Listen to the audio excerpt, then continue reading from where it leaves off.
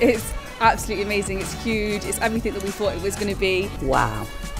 It is just, it's bigger and better than I could have ever imagined. A lot of stuff that normally you would only be able to see online, we have actually got it in store, which I think is great because you're able to see our full amazing range. It feels like a totally different store to any other Next store that I've been in. We're so used to interacting with customers, getting close to people, taking people to the fitting rooms, all those kind of things, and we've just gone from that to having customers come to the door and just say, oh, can I collect your parcel for you? So it's been a massive adjustment, but I think we've all got used to it, but I think now we're ready to get back into normal. We do anticipate to be really, really busy coming back. We've had everything in place, masks, sanitised. They've been really, really good, and then furloughing us, you know, when we were not needed. It's been a difficult journey for some of the team, but it's been about supporting them and working together to make sure that we can make the best of what has been probably a really difficult year for some people.